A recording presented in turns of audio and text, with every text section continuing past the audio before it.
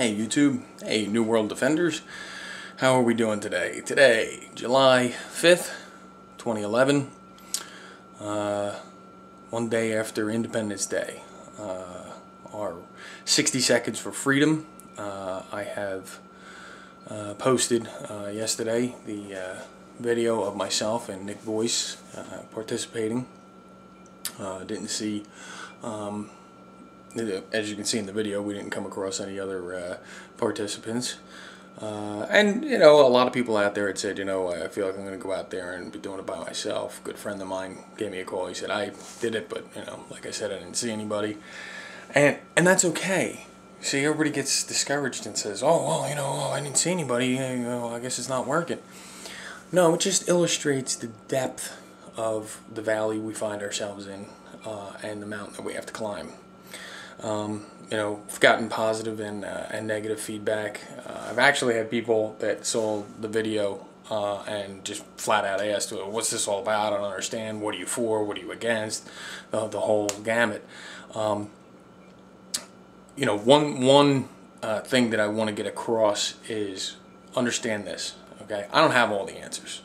But what I do have is I have an insatiable desire to do something to perpetuate the awakening that is going on, that we all sense. One of the key things that I want this video to do is I want to get across the message that it's not about my message, okay? Because my message is stand up for yourself. 60 Seconds for Freedom is standing up for yourself, stepping out into the sunshine. You know, a lot of people on YouTube, they come up with really ingenious names for themselves, and I appreciate that. I mean, that's great. You know, nothing against that. I use my name.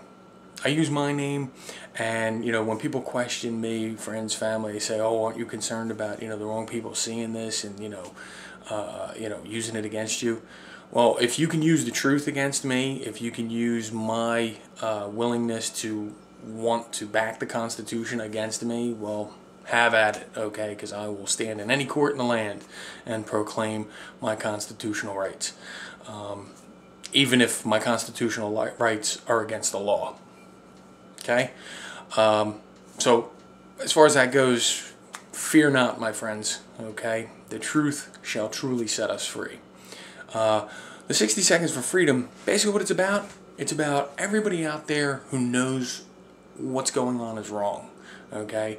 Who knows that the media is lying to us, knows the government's cheating, lying to everyone, to the Illuminati, you know, to let them know, I'm not buying anymore, okay? I see what you are, I understand what you are, and I don't want to participate, and I'm going to spend every breath I have to enlighten as many people as I can to it.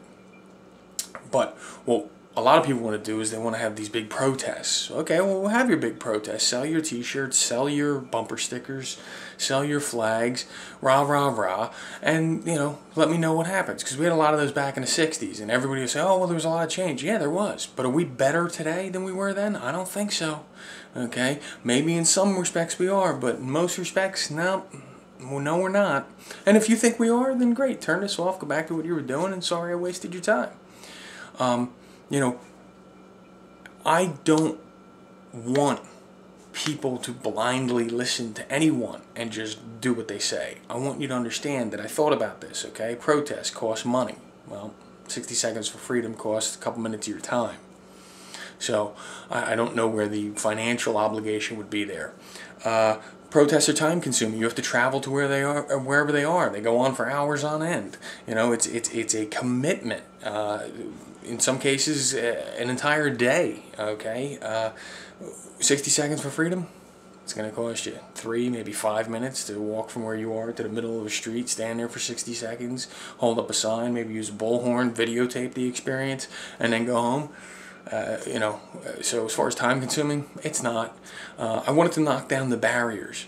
And then last, we need to, I mean, as many connections as we make on YouTube, we're all over the world, folks, okay? We need to make connections on our street.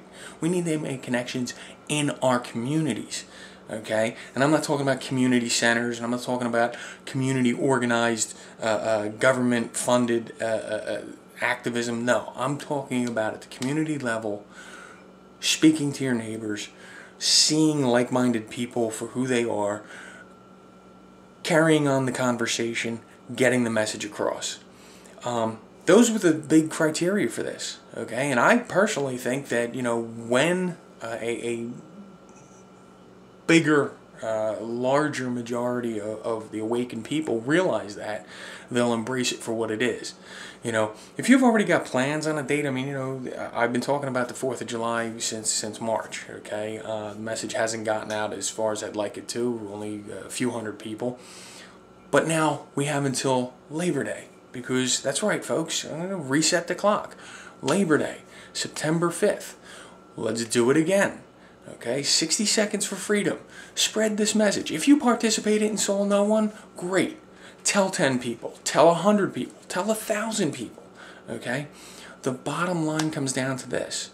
If we do nothing but make videos and complain and write articles and make commentary, well, then what is that? At some point, you've got to act. At some point, you have to do something. And I'm not saying we need to rise up in arms and you know, attack. But let's do some real simple math here, okay? If we were able to awaken 10% of the population, just 10%, okay? You know what? Forget that. 1%. 1% of the population. We're over 300 million people here. That's 3 million people. 3 million people from coast to coast in their time zone walk out at noon and stand there for 60 seconds. That's going to draw attention, folks. It's going to draw attention, and it's going to draw attention to all of our issues, okay? Most of us have very similar issues.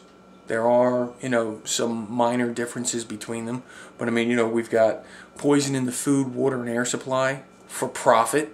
We have pharmaceutical companies that are making billions of dollars in profit, giving us medications for the very, for the very diseases and ailments that their cohorts in the corporate machine have caused.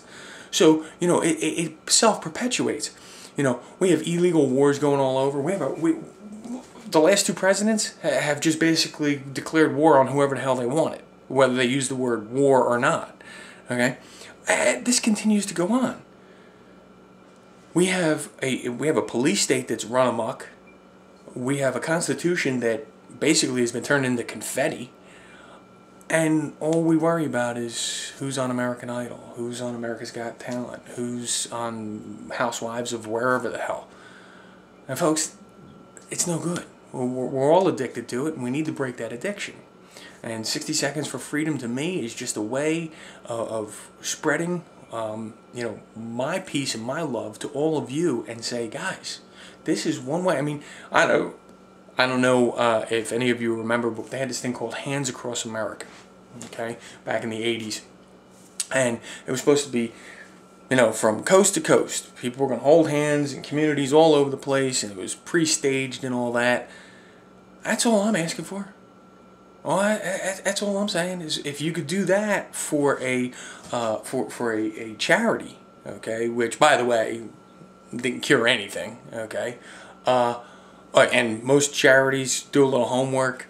75 to 85% of their proceeds are used for administrative fees. So when you donate that $10, just realize only about $1.25 of it's actually going to the charity, and the rest of it's going to line the pockets of the people who were smart enough to dupe you out of the money and skim off the top.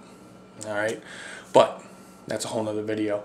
The point is, you know, back in the 80s, we got people to put hands across America. And all I'm saying is we don't need to pay money into it. We don't need to donate anything but our time. And we can have the same, if not a bigger effect. That's all I'm trying to get at. You know, the negativity, hey guys, you want to bash me? Go right ahead. Knock your socks off, all right? If that's going to help perpetuate the message, then knock your socks off. But if you want to take a few minutes and you want to realize, hey, you know what? Simple idea, non-corruptible, nothing to it. Okay? I try to keep it that way. Check out the Freedom Father channel and you'll see what I'm all about. Keep it stupid simple. Don't let deception get in. And we're all in this together. We have a vested interest if we care about the future of not only this country but of the world. You know, they've got a stranglehold on us. But we still have the self-defense moves to get out of it. But we have to make the move. We have to do something. And if that means standing in the street for a minute, you know, and trying to connect like-minded people, hey, that's better than just making another video and hoping for a bunch of views. Okay? Peace and love. God bless the resistance. Check out New World Defenders. Check out the Freedom Father channel. Check out Nick Voice 11. God bless. Have a good one. And remember, September 5th, Labor Day, noon in your time zone, 60 seconds for freedom. Peace and love.